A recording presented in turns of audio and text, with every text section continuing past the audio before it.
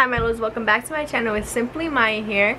Today we're going to be doing a small business Q&A for all you people that want to know about what it's like to have a small business. Because we're going to do the small business Q&A. If you guys have more questions, leave them down below and we can see if we're going to do a part 2, because I barely got any questions and I want you guys to be nosy and ask me what you really want to know. Y'all didn't do that. Oh, actually I do have something to talk about before we get into the video. So remember last video I said that I wanted to show Hoops, but he wasn't here. He's here now, so I can introduce you guys to him. So this is the baby Hoops. Say hi. Look at the camera, Hoops. Look at the camera. This is the baby. So this is my baby Hoops. He's 5 months. He's gonna be 6 months on the 24th. He's gonna be half a year. And yeah, I just want to introduce you guys to him. This is my baby. He's very loving. He loves getting kisses and he loves meeting new people. So yes, I love you.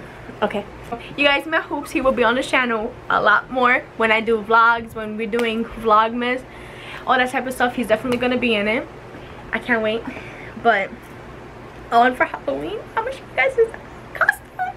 Alright, but now seriously, let's just get into the questions so we can get this over with and get to the lit videos, because I can't wait to do the lie detector test.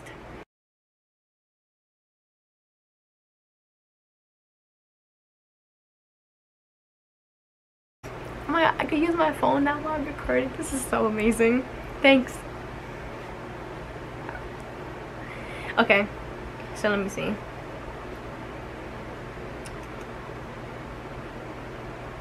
So the first question I'm gonna answer is, how did you come up with your name? So how did I come up with Simplicity? Basically, Simplicity is based off of Simply Maya. I wanted to do something that has to do with Simply Maya. So I felt like Simplicity, I searched up the meaning for it. I was like, oh yeah, this definitely describes me. This definitely would describe my business. So I was like, this is perfect for it, and it just fit perfect. Like everything was all put together once I chose that name, and I was like, yeah, this is it. And then once I started printing out templates and stuff, I was like, yeah, this is definitely a vision that I can imagine myself having. So basically that's how I got my name, just getting it off of Simply Maya. I didn't want to go like too far off Simply Maya. Yeah, so that's how I got my name, based off my YouTube channel. Next question I'm gonna answer is, what made you decide to start your own business? So what made me decide to start my own business is when I realized that I did not like working for other people, and I like to be in control. Like I have to know what's going on, like me personally, and me do the, I don't know how to explain to you guys without like actually doing the working part. How I feel like when it comes to working. So once I realized that, like I was like, I really can't work for other people, and I can't work with people just because like I don't like people's attitudes. I don't like feeling like I'm at work to be in competition with someone or like something like that. So I felt like I could do this. I could be my own boss. If you have the vision, if you have the dream, then you're able to do it. Just don't give up on it. If you can plan it, and if you have all these plans to make your dream come true, then it's definitely going to come true. You just have to put the work in for it to come true. You get me? But yeah, just when I started to plan for it, when I was like, I'm done with this. I'm done working for people that don't appreciate me after all the work I put in. Like, that's just stuff. If you're gonna be making faces, you look beautiful. I'm gonna give up on your dreams, because something, you can never plan for anything. Like you can plan as much as you want to, but something's always going to change, and that's just the truth. I'm gonna do, what was your first steps in starting your own business? So my first steps in starting my own business was getting a notebook and writing down all the plans I had in my head. Any plans, any ideas, anything that crossed my mind, anything that I felt like would be good in the future, I just wrote it down. Like it was, I believe that it was like mid-March, mid-May, and I was already planning for October, like the breast cancer research. I had planned this already in March. Like I found the place in March and I already did all my research, and I was prepared. I mean March or May, I was prepared for that. So basically planning, writing down all your ideas, and not just going with the first thing that comes to your mind, actually taking time and thinking about it. that's just what it is, making the moves, planning, and writing down all your ideas. Ask, how do you keep yourself productive while running this business? Productive is not me. I am not productive. It's not, when it's not YouTube, when it's not my business, like I can be really lazy, and nobody really sees that. Like when I'm talking about like YouTube and like business wise, because like when I do my business and when I'm on YouTube, I'm all for that. Like that's my hustle, that's it, that's that. But I'm so lazy. I don't have nothing planned for like 2 days. I would just be in bed like watching Grey's Anatomy. Would not see no problem in that. But then sometimes like I'll just get like a urge, like no, I had to be searching things up, I had to be doing this, I had to be doing that, because then I feel like when I am being lazy, like I'm not doing enough for my business. So that's when I end up like getting up. It's like, okay, I had to do something, I have to work in some way, some form, so I can feel like I'm actually doing something and doing better. But when it comes to my business, like I would literally plan like the week ahead. Like, okay, so Wednesday I'm gonna fulfill orders, Thursday this, and then Friday I'm gonna send out orders. So I always have that planned in my head, and it's just knowing like, okay, I can have this break, because sometimes it does get hard working Monday through Friday, and sometimes even Saturday and Sunday, because I need to fulfill these orders and get them out, because things do take longer due to COVID, and I'm sorry about that, but it is the truth. And so sometimes orders do get messed up and I have to reorder the item. Sometimes it does take a little longer for me to send out stuff, just because I don't have everything on me and I have to order it and wait for it. So I just wanted to let you guys know that that is how I keep myself productive, like just planning ahead and basically just saying like, I'm going to work these days, wait for people to pick up their orders. How do you plan months in advance, for example upcoming holidays? Okay, this is a very important question that I feel it goes past so many people's heads when it comes to running a business. Question is like, when I saw this question I was like, yo, this question is amazing, because that is such a good question. Like, you really don't understand, like it really does take months of planning for you to have your vision come to life, if it's a holiday or even if it's just planning ahead. Like I already have Valentine's Day planned, that's not until 4 months away, and I already have like plans for that. So you have to plan ahead like months, because if you don't, then you're going to end up getting stuck when it gets close to that time. Like what I did, I kind of messed up for December, for Christmas time. I had so many plans for Christmas time, but since I took so long to make different things come out for December, but I do have some things lined up already. To have a notebook, or even if you use your phone, like you have to have something to write down your ideas, because if you don't, you're going to have so many ideas flowing one day, and then you're gonna wake up the next day and be like, what was I even talking about? Like, what was I, like, you know, those ideas are not gonna be there. And sometimes it's the best time to work at nighttime.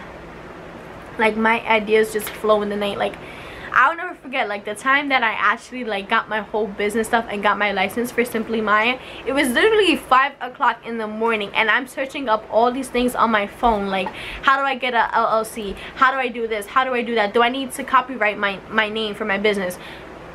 Next morning, my mom wakes up, not next morning, but like my mom wakes up at 6 o'clock in the morning. I go to her, she's using the bathroom, and I'm like, Mom, guess what, I own Simply Maya now. She's like, huh? I'm like, yeah, I just bought my license for it. Like that's just what it took me. Like it was just like, nope, you're up, you're gonna plan, you're gonna do this, you're gonna do that. Once I got my license, it was like that's it. Like I own Simply Maya, like that's really me.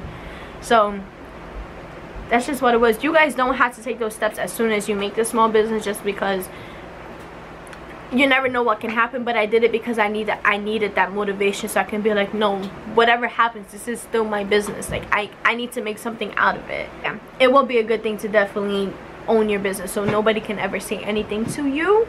What are they gonna say about you when it's yours? You get me? They can say so much, but it really doesn't matter, because you paid for it at the end of the day. It's yours, you own it. Planning at night is one of my favorite things to do. Like I will literally stay up until, now I try to fall asleep at like 4, because I do have a puppy. He does wake me up early. Like last night I fell asleep at 5 o'clock and I was up at 9 already.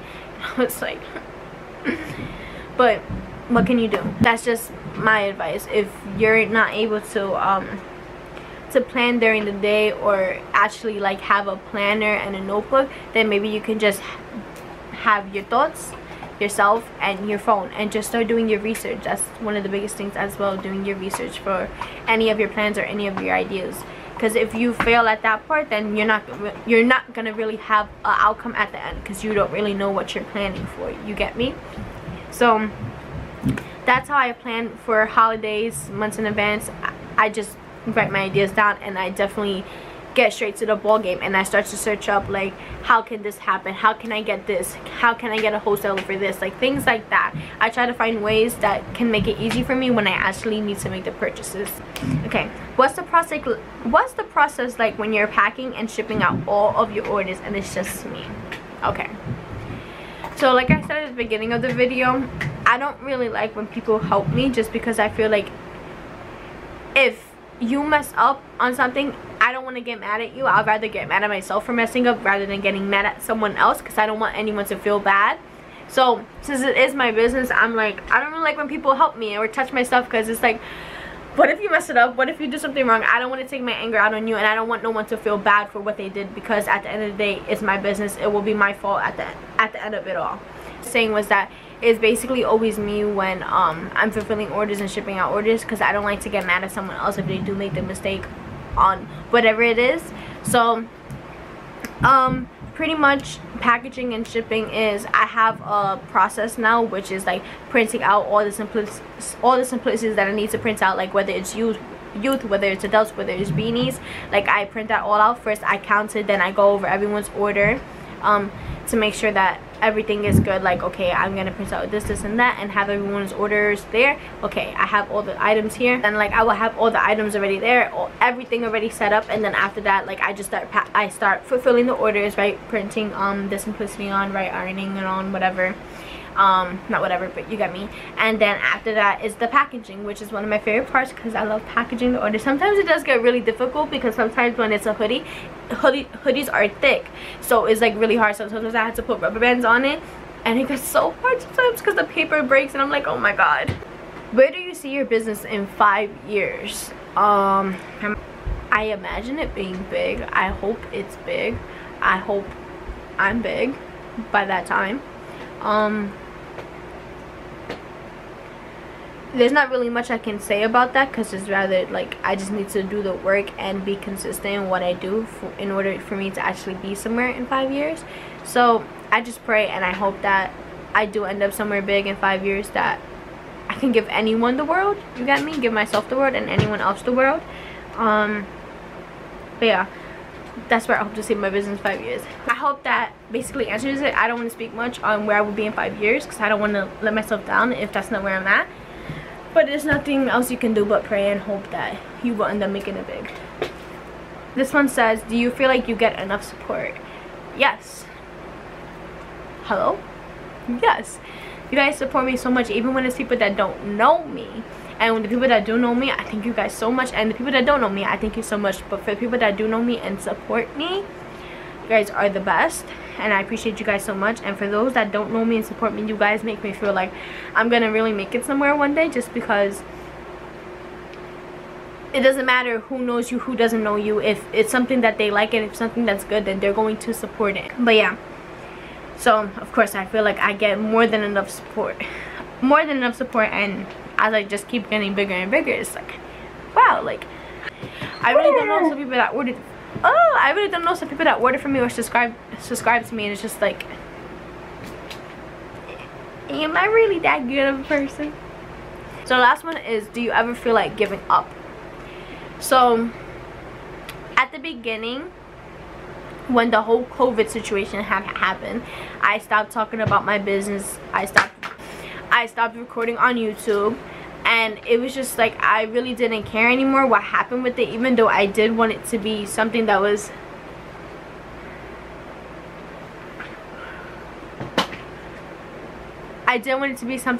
like, you know, for me, I wanted it to be my future.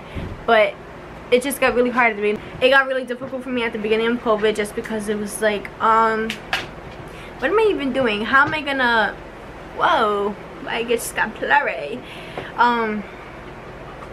How am I gonna do this without having like anywhere to go? Like, I felt like in order to be a YouTuber, and I still feel like this, like you have to keep people interested, and you have to do things that people would like to see. Like, I would love to, I try to get my license. I am gonna get my license, but I try to get my license and something happened. We ain't gonna speak about that though. But basically just make moves from there, like going to Target haul, like having a vlog, day in the life of Maya. Like I actually wanted to do something with my life and actually be able to go places that I want to go. Like if you want to go to the mall upstate, let's go to the mall upstate. If you want to go to like, it was really just things that I had wished for. And it's like I said at the beginning, some things you cannot plan for, and there's nothing wrong with that. You can't plan for everything, because when you do plan for everything, that's when you start to get let down. But then one day I was just like, you know what, I'm doing this. In the beginning of June, end of May, that's when I was like, nope, I'm gonna do my research, I'm gonna get my license for my business. It's not like I'm not doing anything, I have my business. And sometimes people are like, oh yeah, you have your business but you're not. No, I am making stuff, because this is a job. Like, you don't understand, I have to come home and actually work. I had to fulfill orders. I have to make sure that I'm doing everything right. And when people email me like, oh, I forgot to add my address, I have to make sure I get those things done, because if I don't get it done, then what's gonna happen? My orders are gonna get messed up. All my business is gonna like go downhill. Like it's just about, if you do give up, like, don't. If you have a dream, then go for it. And if it's not something that you're interested in, you can't force yourself to do something you don't want to if you don't want to. But yeah, that's all I have for today for the small business for the small business Q&A. It was just some questions that I had, a lot of questions my mom had asked me, because not many people gave me questions. But if I ever do one of these again, guys, be nosy, ask me questions that you really want to know, juicy questions. I want you guys to know what it's like to be a small business owner. So yeah, that was the end of my small business Q&A. If you guys want me to do a part 2, comment down below and leave me some questions. Don't leave me hanging this time. Thank you very much. I'm gonna be posting my lie detector test very soon. I'm waiting for someone back there to let me know when we can record it. And I also have a surprise for you guys, hopefully in the next video. But yeah, that's it for today. Thank you guys for watching. Don't forget to like, comment, and subscribe, and hit that bell button before you leave. But yeah, that's all for today. I will see you guys in the next video.